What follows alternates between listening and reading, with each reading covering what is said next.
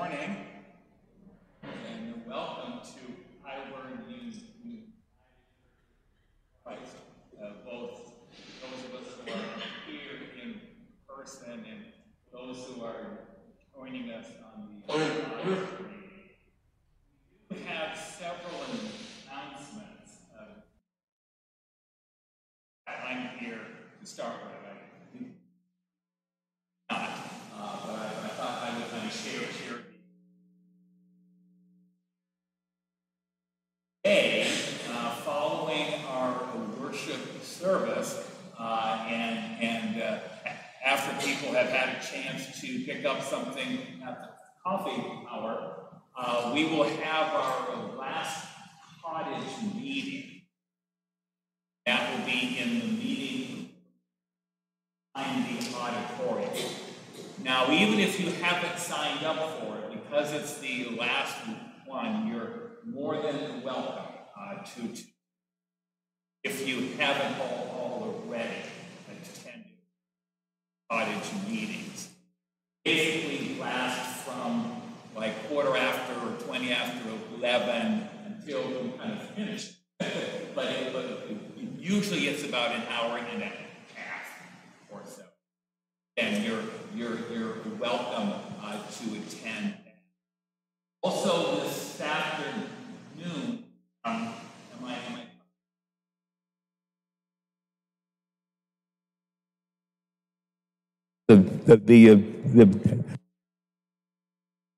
okay, there is a red light, so maybe the battery is going. Okay, this afternoon. We are meeting with Reverend Dr. Marie, the Associate Conference Minister.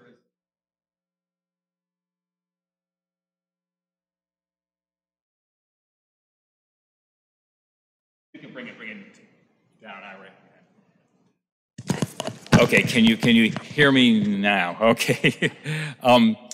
We are meeting with Marisa Laviola. Those of you who serve on committees or who I have asked to serve on temporary ad hoc task forces, anyone is certainly invited to attend. She is going to talk with us about leadership in our church as we move forward. And that starts at 2 o'clock and it will go to about 4 o'clock. And that's this afternoon. Next Sunday, I wanted to share. Next Sunday is both Halloween, being the 31st of October, and then we're going to be celebrating All Saints' Day, which is always November 1st. What we're going to do is go back to a very ancient custom. You might know that Halloween itself stems from a pagan holiday that was before Christ, so it goes way back. About the 7th century, in the Christian era, Christians put the two holidays, Halloween and All Saints' Day, they kind of mashed them together. And Christians would dress up like people who they consider saints, or people who had helped them in their faith journey. And that lasted for a few hundred years, and then Halloween and All Saints' Day kind of morphed into what we have now. So we're going back to an ancient custom, and so we're asking if you are willing to dress up as a person who has meant a lot to you in your faith. Now, it might even be someone who lived centuries ago, like Martin Luther, or it might be someone who has welcomed you into the church, or someone who has changed your life. And so we're asking if you would like to come in costume, or you could bring a picture of that person. Or someone has suggested that because it's Halloween, if you want to carve out a pumpkin into a jack or Jill o-lantern and dress up that pumpkin as the saint that you want to lift up. So next Sunday, it will be a combination of both kind of a somber occasion, because we will be remembering people who have passed during the last year and lifting them up. But it will also be, hopefully, a joyful occasion as we remember again people who have meant a lot to us in our faith journey. And then we will be asking folks who would like to share during the sermon time next Sunday to share about this saint. Okay? If you have any questions, you can ask me about it. Also, next Sunday, we're having, I think it's our first, right? Our golf outing. And that's at Cool Creek. And we do have some people who have already said they're going, but there is room, I understand, if there are others who would like to join us. However, you need to let us know. So if you would speak to either Sue Joyner or is it Shauna? Okay, speak to either of them. And don't be concerned about your skill level. They've talked me into going, and my skill level is terrible with golf. So anyone who can hold a golf club is welcome to come. That will be next Sunday, and the first tea time is at 12:30, and it costs $27. Okay. All right, and then we have just a few things that are coming up that we would like you kind of to put on either your mental calendar or your actual calendars. November 21st, and I know that sounds a lot in the future, but it's really less than a month away. November 21st, we're going to be staying after church to decorate the church for Advent and Christmas. And so if you can kind of put that on your calendar, the more the merrier to help us to decorate. And then during Advent, which you know are the 4 Sundays before Christmas, we're going to be doing what I call dialogue sermons. And I will be doing a sermon with one of you each Sunday. And we're going to be lifting up the Old Testament prophets.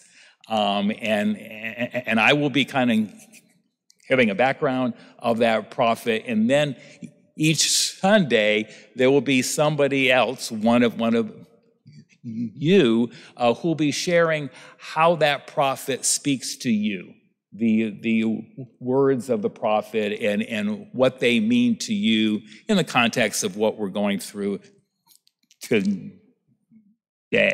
So if you would like to volunteer, I'll be happy to talk to you, and we might all tell some others to share. Are there any other announcements? I think I've covered. Okay, Susan.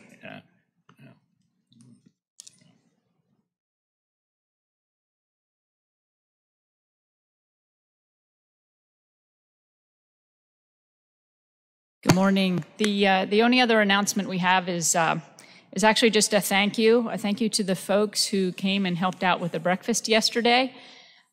We had, I think, over 30 folks went through the line and for a breakfast, and from what we're told, the undies and the t-shirts were a big hit that were donated last week for Undie Sunday. So we do want to thank you for those donations from the congregation and encourage you to perhaps keep those coming. As we're getting into the colder weather, we're thinking things like socks and gloves may be helpful for us to have available to give out to our neighbors. So thank you for all of that. We do want to welcome each other, and we want to declare that Heidelberg is an open and affirming church of the United Church of Christ. In your bulletin, we do have our sentence, our paragraph that we typically read, where we say that we welcome everybody, wherever you are on your life or your faith journey. We want to remember an additional paragraph of that declaration today, and I'd just like to read that to you. It's not in your bulletin. We'll get that in there. But we want to acknowledge that throughout history, the Christian church has often condemned the people that we talked about in the first paragraph. They've condemned and excluded gay and lesbian and bisexual, transgender persons from the community of faith, or we've condemned that condemnation and exclusion by our silence. And so here at Heidelberg, we remind ourselves and we remind those who may be taking a look at us online that we hold that such discrimination is incompatible with the gospel of Jesus Christ. And we commit ourselves to work diligently to end all oppression and discrimination which afflicts God's people in our society. We affirm and celebrate all relationships founded on the principles of God's love and justice. And so we will move on to our call to worship. If you can join me, please, with the responsive reading. God has called us to be people of love. God didn't mean the syrupy stuff of movies and novels. Truly loving can sometimes be difficult. Yet we are called to reach beyond the difficult.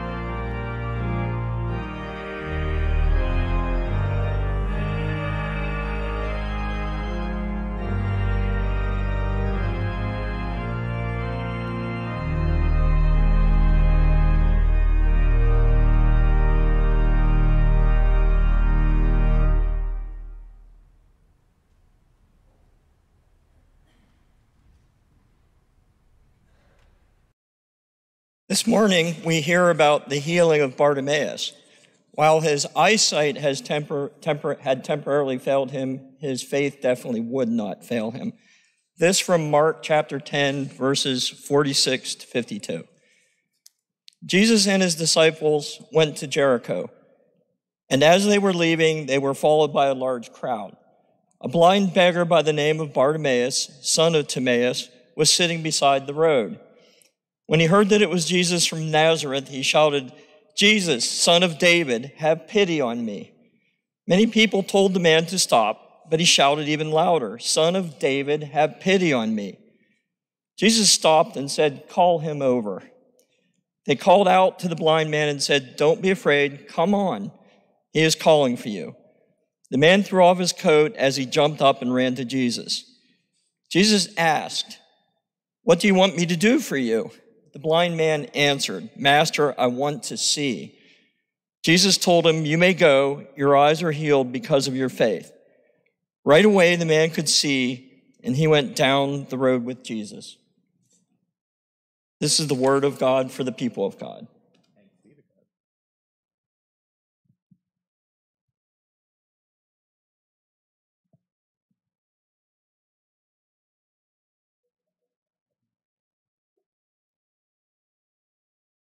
Each Sunday we have a sermon outline, so feel free to follow that. There are some questions following the outline, which we use when we have the adult discussion time after service. But I encourage you to perhaps reflect upon those questions after the service.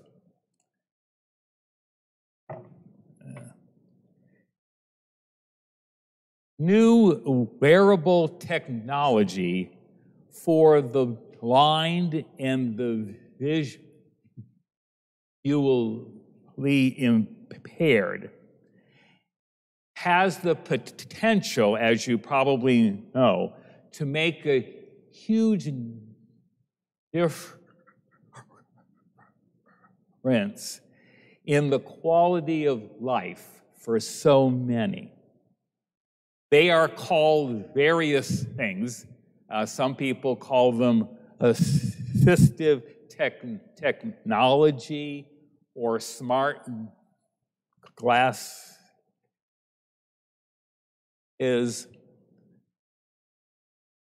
But while smart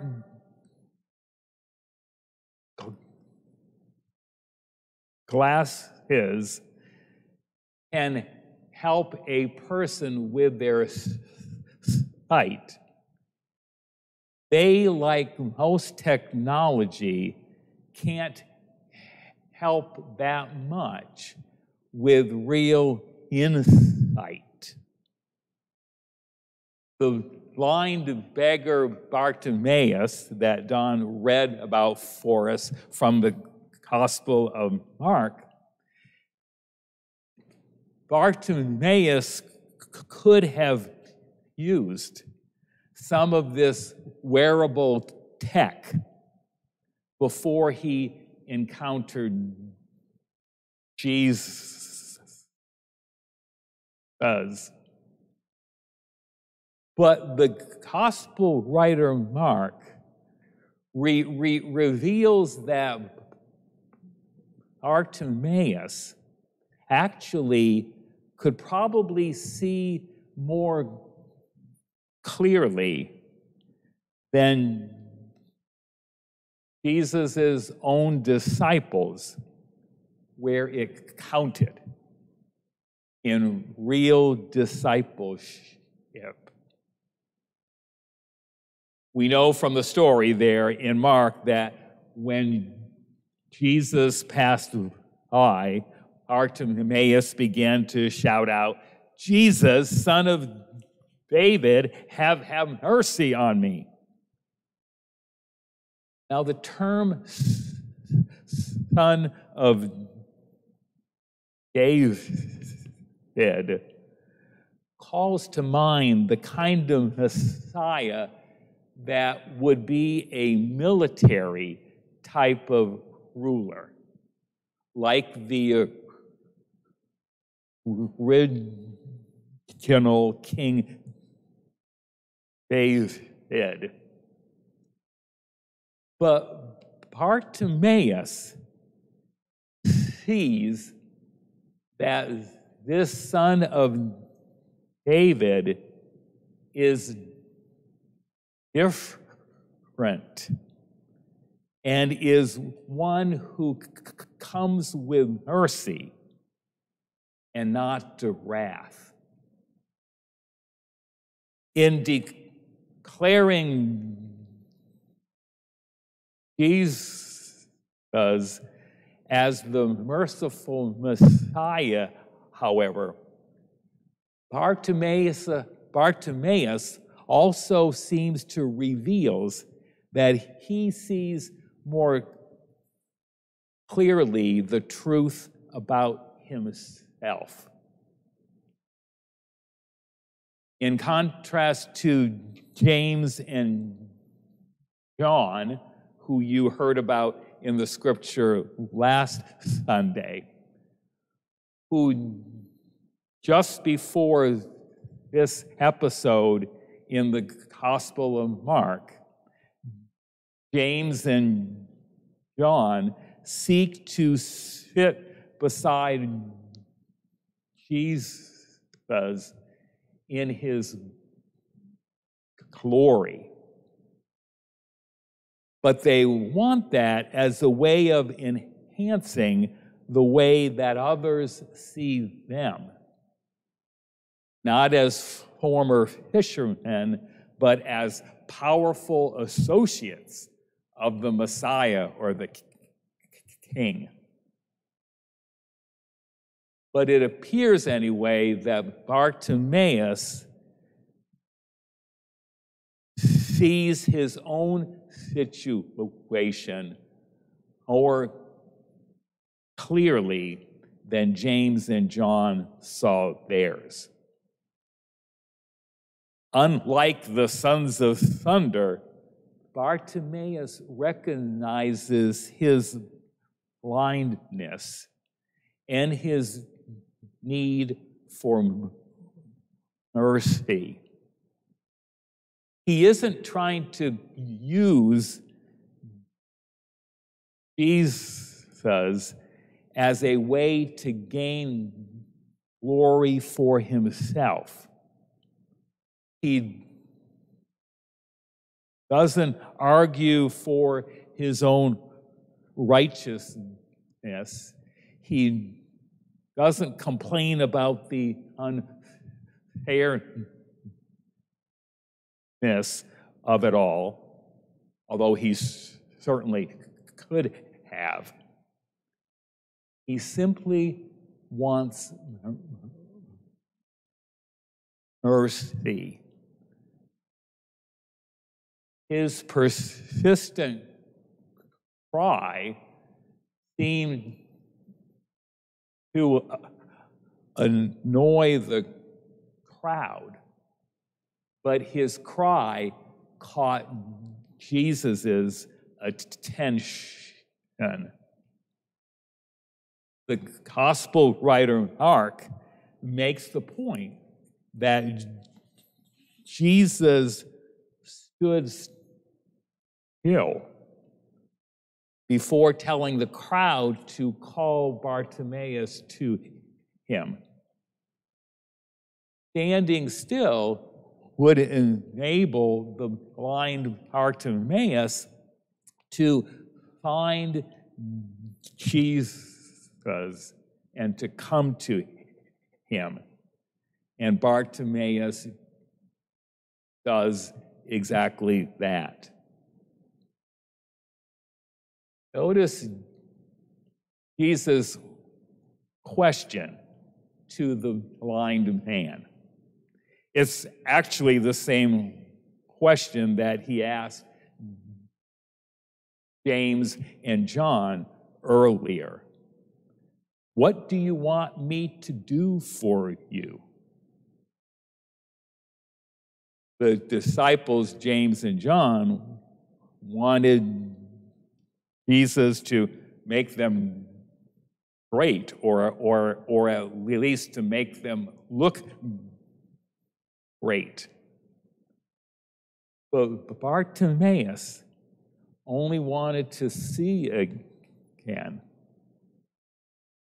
All along, Bartimaeus may not have been able to see physically, but he had an expansive vision of a merciful Messiah who could open a new world for himself and others.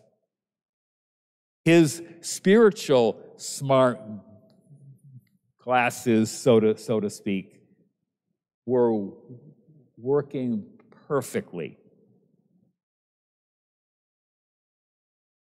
If we go back in history and go back a bit in the Bible, when the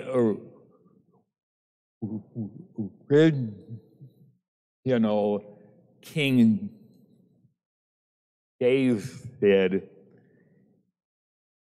entered Jerusalem against the Jebusites as a conquering hero, the inhabitants of the city taunted him by saying that the blind and the lame will turn you back. And we read that from 2 Samuel 5.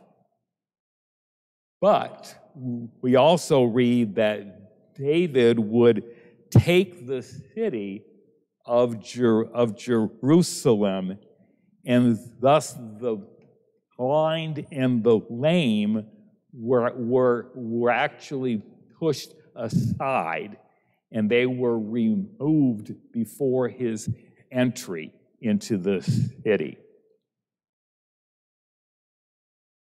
But the son of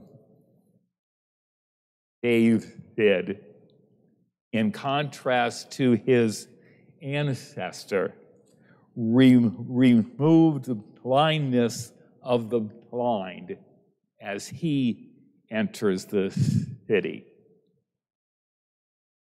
The story of Bartimaeus is a reminder that this Messiah has come to restore the sight of those who have been blinded by all kinds of things.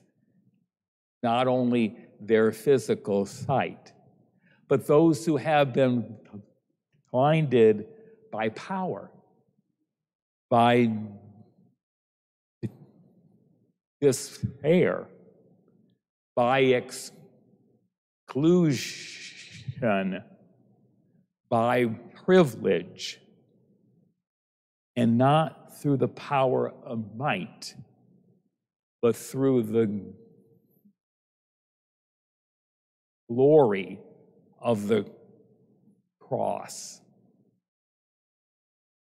And the glory of the cross can be seen in us, Jesus' followers.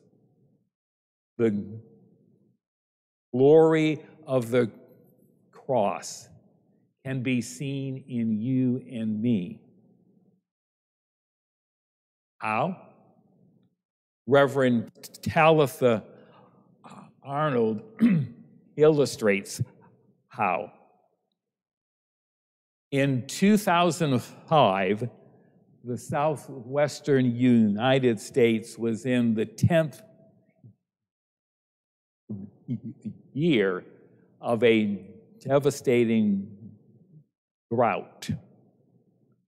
The pinyon trees that covered the hills throughout northern New Mexico were among the casualties of those dry times. Dressed by drought and susceptible to bark beetles. Those pinyon trees died by the thousands. Once green landscapes turned brown and gray with dead trees. For long-time residents of that area, it felt like a death in the family, Reverend Arnold states. But in August of 2005, she says it started to rain. Within days, fields of wildflowers sprang up. He says that people couldn't believe their eyes. Yellow cowpen daisies, purple asters, and rare flowers not seen in over a century covered the land. Scientists observed that it wasn't only the rain that produced the riot of color. The needles of the dead pinyon trees had provided the mulch and the nutrients needed by long dormant seeds. Those pinyon trees would never be restored, but their death gave birth to a new beauty as far as the eye could see. The gospel episode with Bartimaeus kind of does the same thing in a metaphorical way. It reminds us that God's people and God's power, and that we can, through God, call forth a kind of spiritual new life and joy, even in the midst of the driest and the deadest of times. We are reminded that death can bring about new life, that lack of sight can result in new sight. Bartimaeus actually called the people of his time,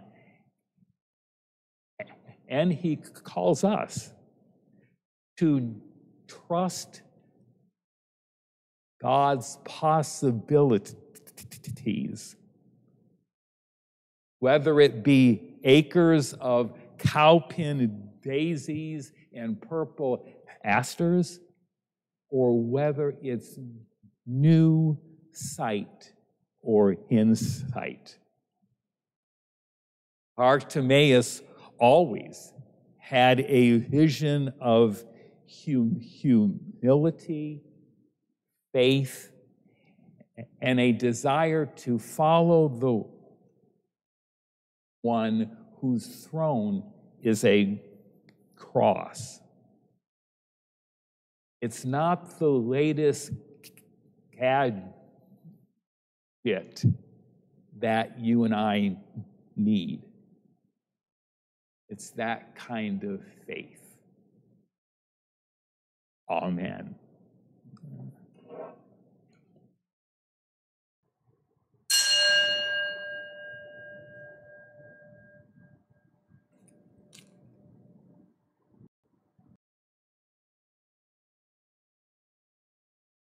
I would call us now to a few moments of silent prayer.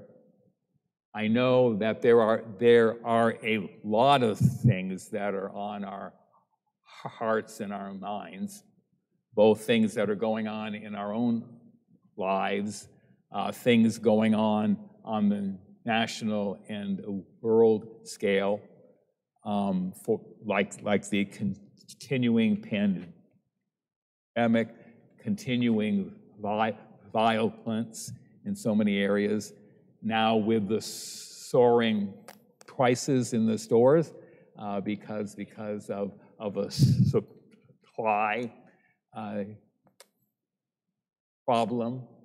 So we bring what's on our hearts and our minds to God, to the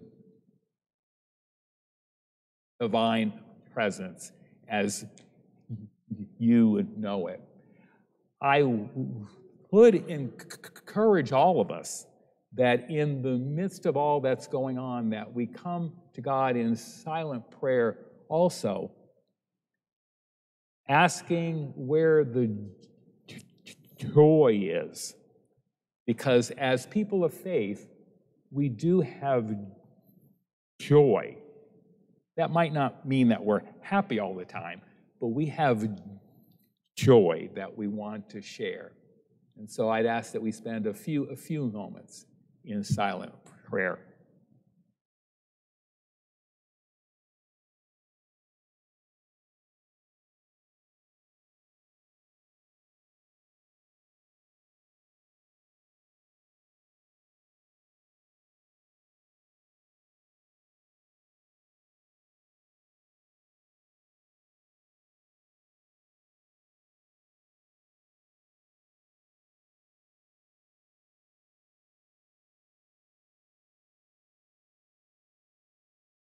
Amen.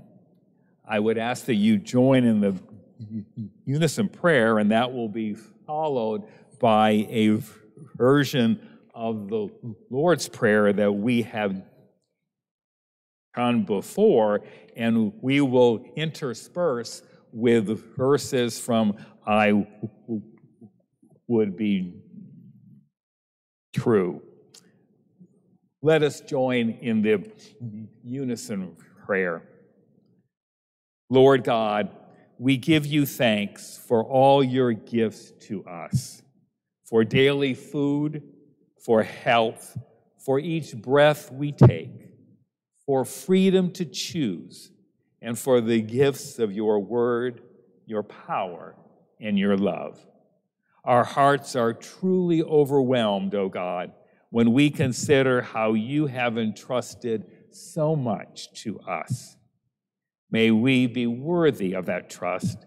May we be a people who are unafraid to live as fully and as richly and as inclusive as you want us to live.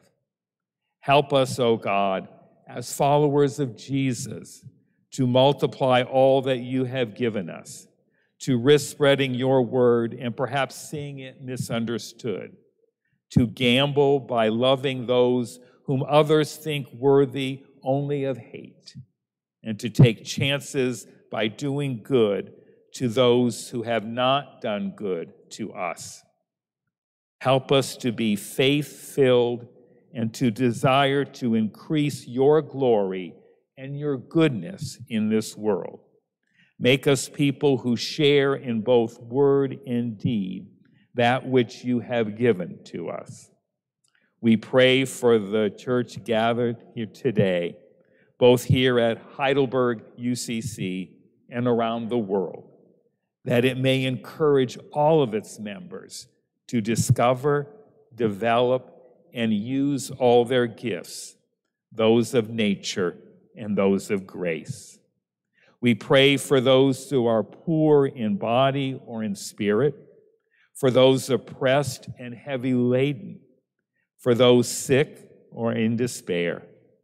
Minister by your Spirit and by us to all those for whom we have prayed. And help us to walk faithfully in the path of our Lord Jesus Christ, in whose name we pray the prayer that he taught us to pray, saying, Eternal Spirit, source of all that is and ever shall be, loving parent, in whom we discern heaven, may knowledge of your holiness inspire all peoples, and may your commonwealth of peace and freedom flourish on earth until all of humankind heed your call to justice and compassion.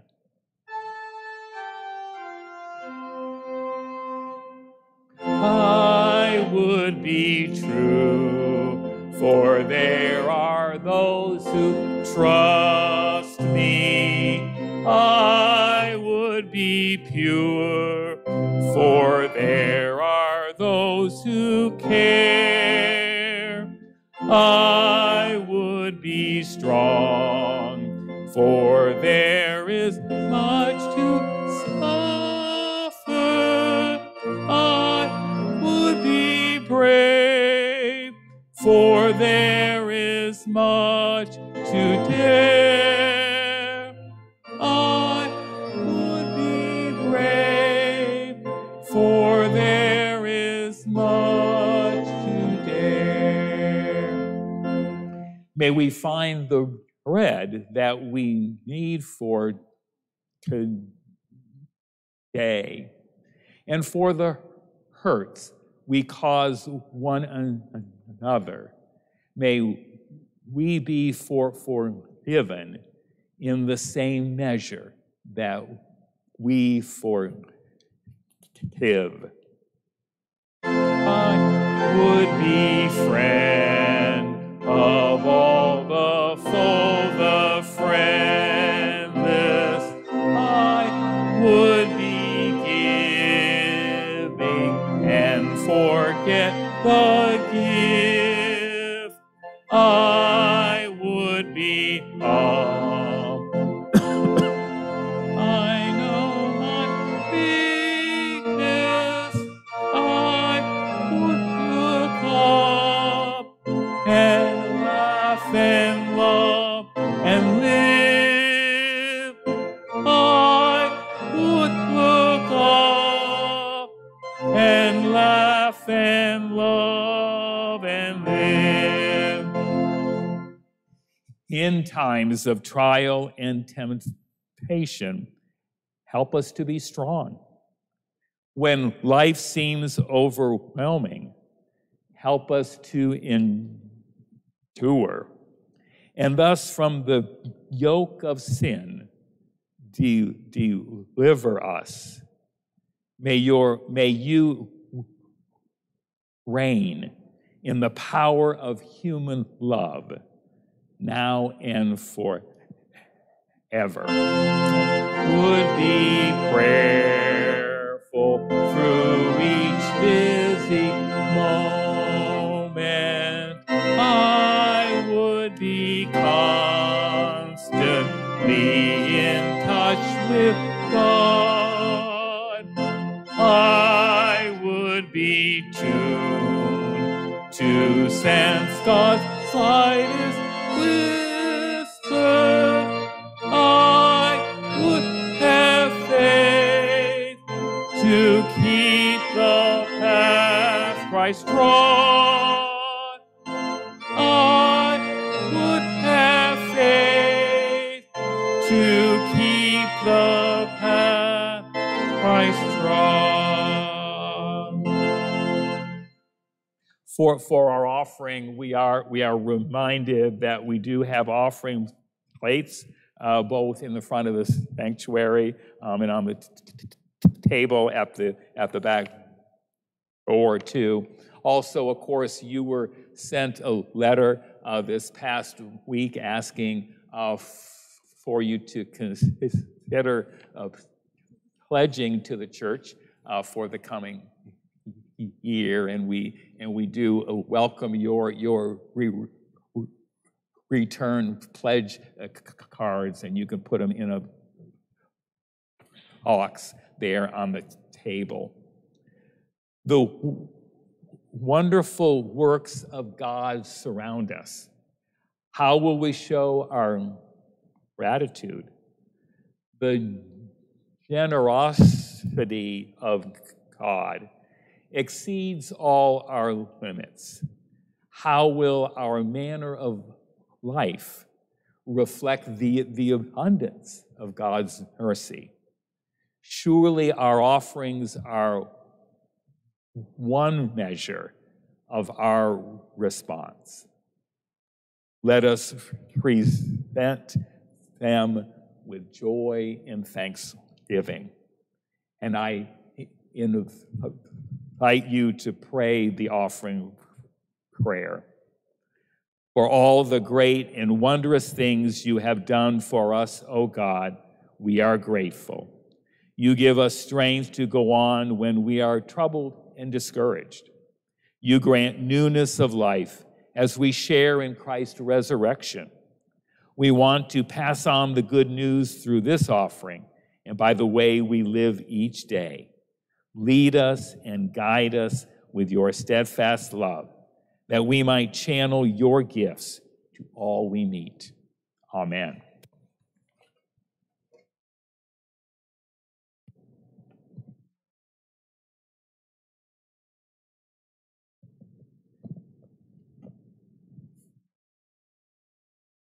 Good morning. Morning. This morning's reading of poetry is Unfolding Light by Steve Garnas Holmes. And again, we return to the story about Bartimaeus, son of Timaeus, a blind beggar. Tarry over this story. Let it seep into your imagination. Pray your way through it. Like Bartimaeus, you sit on the edge of your way, your life. Jesus shares the road with you, walks on your way, your life. He's been there all along. Imagine that. Something in you yearns for his presence and his grace. Let it cry out. Voices tell you to be quiet, that your yearning is unwelcome. But Jesus stops. He stands still. Imagine Jesus in no hurry. Jesus calls to you. He wants to hear you. Note how Jesus' invitation overrules those discouraging voices. And take heart. Bartimaeus threw off his cloak to come to Jesus. What do you need to throw off? You stand before Jesus. He looks at you calmly. He says, "What do you want me to do for you?" How does your heart respond? Jesus says, "Your faith has made you well." Your faith is not your beliefs. It's your reaching out. Jesus meets it. Give thanks. Jesus tells Bartimaeus to go his way, but instead, he follows Jesus on the way. What way does God's grace invite you to follow?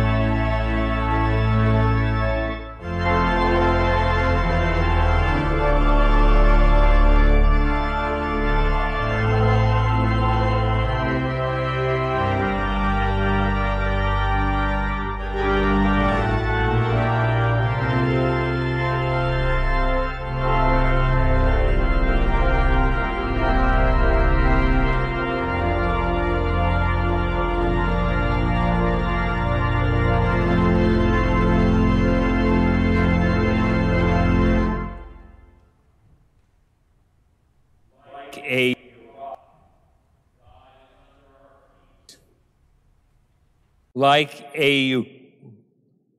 roof, God is over our heads. Like the horizon, God is beyond us. Like water in a pitcher, God is within us and in the pouring out of us. Like a pebble in the sea, we are in God. Let us go out and change our world as God has changed our lives. And so we send each other out with the peace of God in American Sign Language. Peace be with you. Amen. Amen.